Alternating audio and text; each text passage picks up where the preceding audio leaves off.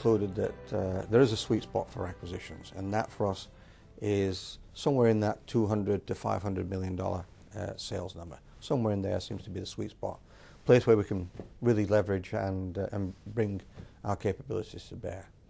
We're also trying to find companies that have got some kind of specialist knowledge, niche knowledge, or proprietary technology that we can take and expand and leverage. The first thing that Arle has to do is to get the people in place.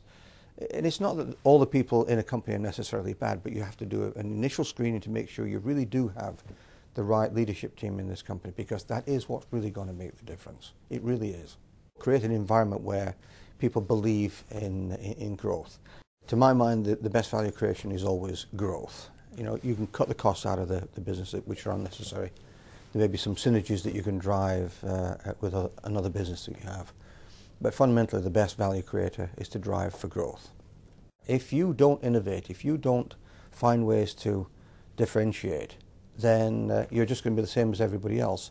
And you are then going to drift at the market average. If the market's growing at 2%, you're likely to grow at 2%. You have to intervene either through customer conversions, geographic expansion, product line expansions, and the best way to do this is through innovation. Innovation is the key to differentiation and the key to growth. It's always that way.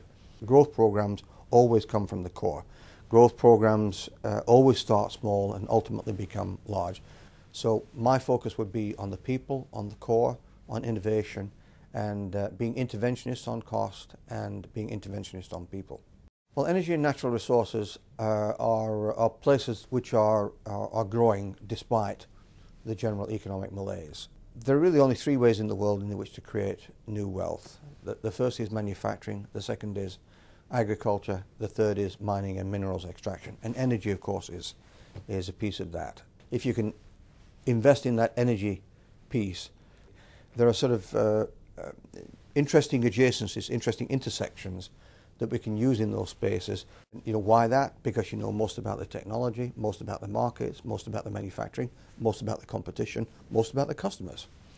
So picking off close adjacencies is a safe way of expanding it, because you bring a lot of what you already know from the core into those adjacencies. So it's a very, very logical thing to do. A fundamental large growth marketplace with some intersections and additions and adjacencies tagged onto that. That's where we think we can create some value.